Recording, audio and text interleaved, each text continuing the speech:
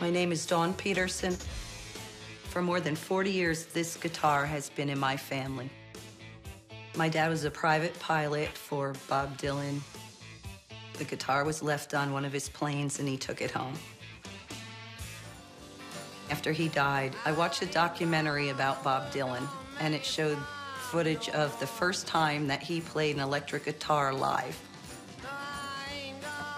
It looked exactly like the guitar that my dad had left in our family's attic. I want to know if this is the guitar that Bob Dylan played when he plugged in at the Newport Folk Festival in 1965. I'm Elise LeRae.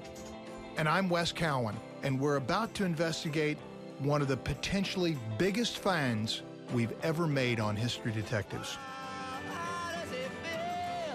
The story of Dylan being booed for switching to an electric guitar at the 1965 Newport Folk Festival is a legendary moment in rock and roll history. But the guitar's whereabouts have long remained a mystery. It's just like watching the detective.